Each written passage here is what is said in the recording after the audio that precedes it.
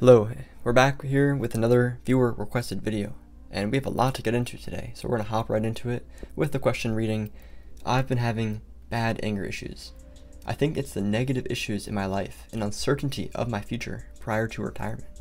Do you have any advice for the subconscious and or consciousness to help during meditation?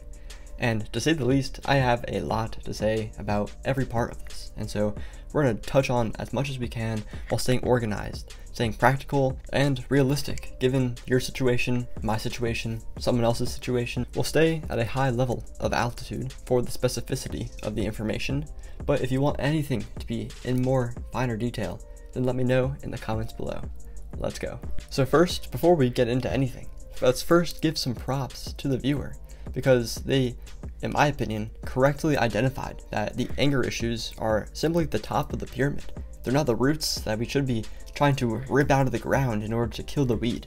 There's the anger issues that are coming to fruition because of negative issues in life and stress about the financial well-being of our future selves, but those are now manifesting from our conscious and our subconscious minds. So let's start at the bottom of the pyramid, first with the subconscious mind. So first, what even is it? Well, to me, it is the culmination of who we are. Everything that's seen on the surface and unseen from our past. It is who we are that's guiding us on this trajectory forward, whether we are aware of it or not. So how can our subconscious minds be guiding us towards a life full of anger, full of stress and worry? Well, let's break it down. First, what are you filling your mind with? What are you listening to? What are you watching? What sensory information are you choosing to surround your conscious mind with that is boiling back down below the surface as we drift off to sleep, that is now implanted deep into our subconscious minds, that are now guiding us when we're awake? Are we overindulging in the news, in horror, in pain, and suffering of others? Or are we choosing to dwell in those feelings within ourselves? Are we victimizing ourselves instead of reclaiming that empowerment that we have, that all of humanity has, that all of life has? Next, what are we affirming to be true about ourselves? Do we make a mistake or seemingly fail at something and say, oh, I'm a failure, I messed up, I'm dumb, I'm stupid?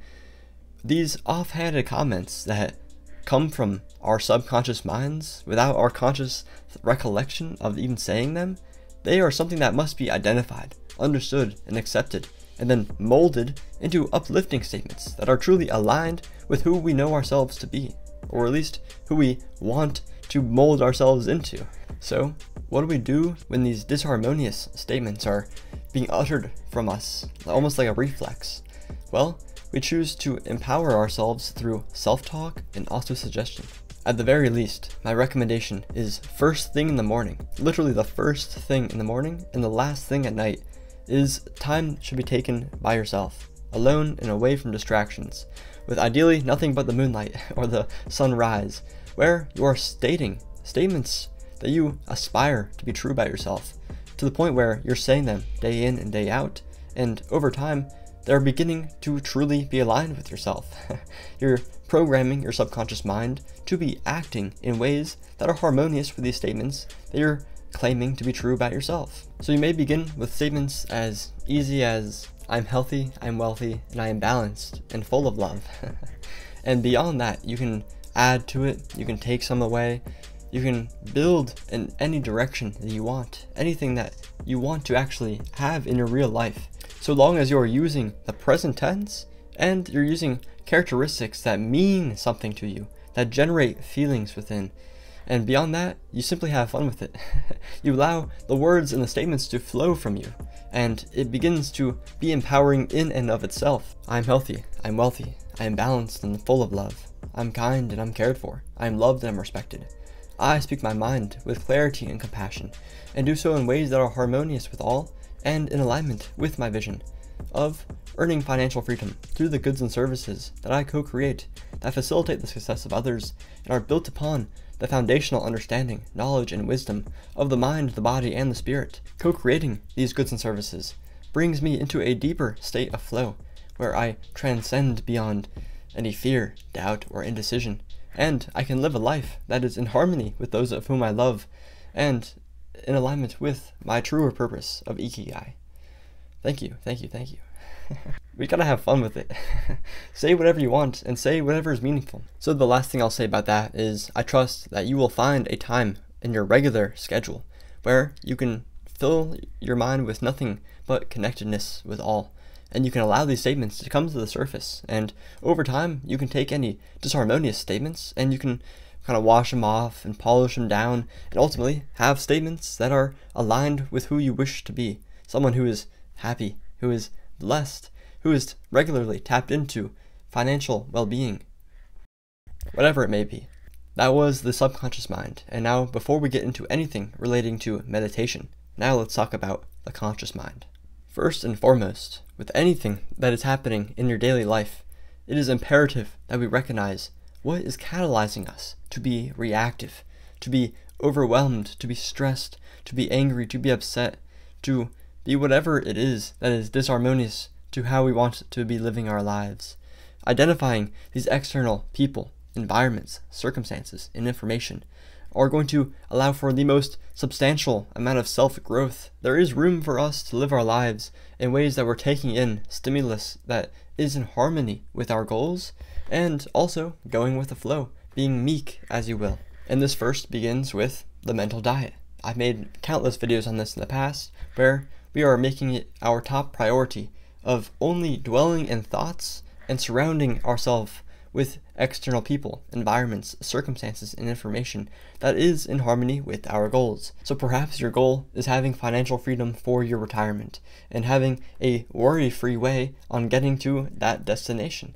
All you have to do is recognize what in my life is not aiding in my ability to have that right here, right now. Do you need to fill your mind with hours of the atrocities that are going on around the world, or worrying about the pandemics or the power grids or what have you? I mean, I don't know what you're doing with your free time or what you're doing with any of your time, but what you can be doing is to surround yourself with anything and everything that is going to be empowering, whether it's helping you directly or indirectly, and you can make that call. I'm going to take a break here and show a 4-minute video clip from a recent Joseph Rodrigues video, where he's simply sharing a story that came from Neville Goddard. I personally found the story to be incredibly meaningful, and whether it's practical or not, this is something that I encourage us all to hear. Now, one of my favorite exemplifications of this passage was the story of Abdullah, Neville Goddard's teacher, who was an Ethiopian rabbi. Let's read parts of the story. I said to Abdullah in late October, Ab, you know I've been gone from Barbados for almost 12 years. I came here in 22. It's been 12 years, and I've never had a desire to go back. But now I have a hungry desire, a haunting desire to go to Barbados. Not a thing stops me but a lack of money. I have no money. He said to me, you are in Barbados. I said, I'm in Barbados? He said, yes, you are now in Barbados, and so you see Barbados, and you see America from Barbados, and you can smell the tropical land of Barbados, see only the little homes of Barbados, and that's all you do. You just simply sleep this night in Barbados. Well, I thought him insane, really. Well, nevertheless, that night I slept in Barbados. I assumed that I'm in Barbados in my mother's home, and that I saw America relative to Barbados, and it wasn't under me that night. It was north of me, about 2,000 miles. Well, the next day I didn't tell him anything. About a week later, when nothing happened, I thought I would approach him. This time we've moved into November. I said, you know, Ab, there's not a thing that has happened. He wouldn't discuss it with me. He turned his back on me and went back into his little library and slammed the door. About 3 times I tried to open up the discussion with my friend Ab between that moment when I first talked to him and the end. He would never discuss it on the basis, how could he discuss with me how I am going to Barbados when I am already in Barbados? And if I'm faithful to my assumption, I can't discuss the how, I'm already there. Well, this went on. On the morning of the 4th day of December, there's no job, no place to go, and the last boat that will get me there by Christmas is going to sail on the 6th. Under my door is a little letter from my brother Victor. So in the letter, he justifies why he's asked me to come. I know you don't have a job, and there's no excuse for not coming, and I notified the Furnace Witty line that you'll come for a ticket. Well, I was so excited. I rushed down to the Furnace line. They said, yes, we have a message here from your family in Barbados. We'll give you a ticket, but we haven't any first-class tickets. You can go third class and use the facilities of first, but you have to sleep third class until you hit the island of St. Thomas. When you hit St. Thomas, someone disembarks, and then you may take a first-class bunk. I said, I'll take it.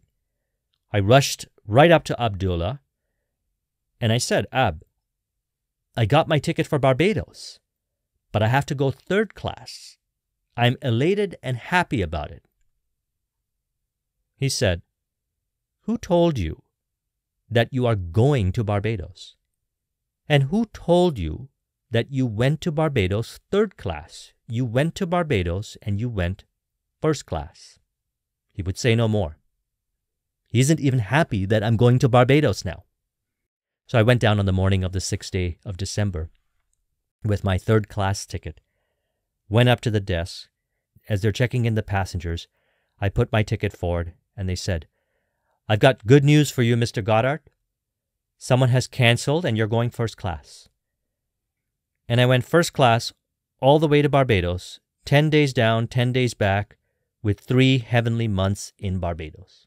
Now, whatever your takeaways are of that story and that video clip, all we need to really reaffirm is that it is important to have an increased level or an enhanced level of faith in ourselves and this external reality. At the end of the day, we have no idea how reality works, and perhaps it is far simpler than we're putting any meaning to. So now let us close with 2 forms of meditation. Number 1, we are isolating insight, and number 2, we are encouraging creativity. Both of these play different roles in our lives and in our practice, but they are equally as meaningful. So first, we have isolating insight, and the practice, in my opinion, is closing your eyes, sitting away from distractions, perhaps having some kind of sound going on in the background that helps us focus. Here, we want our eyes to be closed and focused on a single point behind our eyelids, just as we'd be sitting in a classroom paying attention to the teacher and zeroed in on what's going on. We want to do the exact same thing, but with our eyes closed, and it's something that may seem weird at first, but overall, it's fairly easy to do. And in this state of being, we want to have these random ideas coming to us, and some of them are going to be completely random and have absolutely no meaning to us. We can simply recognize that this is an idea, this is a thought, this is a feeling, this is whatever, kind of label it and disregard it, and then hop back right on to that focus. That is the baseline state of what you want to be dwelling in, and eventually, these thoughts that are coming into our minds, they're beginning to compete with one another. You're going to be having these random thoughts that you're not paying any time to, and eventually you're going to have better thoughts that are actually worth spending time on, and perhaps those thoughts are recollections from the past that bring about some kind of feelings that we haven't even tapped back into for a very long time, and perhaps there are new ideas about how we can live our lives moving forward. The potential is endless, and that's the whole point. Now, whether you're like this viewer that is having anger issues, or maybe you're sad, no matter who you are or what you're going through, there is value to be had from this isolated insight meditation. And now, the form number 2, we have encourage creativity. Now, for me, I may like to go for a walk, or go to the gym, or play tennis, or what have you, and for you, there is something out there. Believe me, whether it's painting, whether it's singing, whether it's dancing, or what have you. As long as you remain open-minded and you trust that you can do anything you want with your time and you can find deeper meaning so long as you're presently aware of what's going on.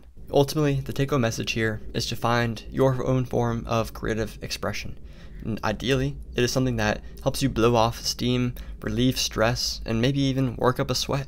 These are all going to help you physiologically in ways that are going to improve upon your mindset. So take that as you will, and I'm sure you'll find meaning in some way, shape, or form. My take-home message for you, viewer, and for everyone else is to find what it is that you're good at, what you enjoy doing, what you can get paid for, and what is actually needed by others in ways that are feeling right within. And all you have to do is do that every day. Stay open-minded, explore different possibilities, but remain true to that goal that you have at the forefront of your mind. Disregard anything that is disharmonious to that goal that you have, and allow this world to unfold before your very eyes.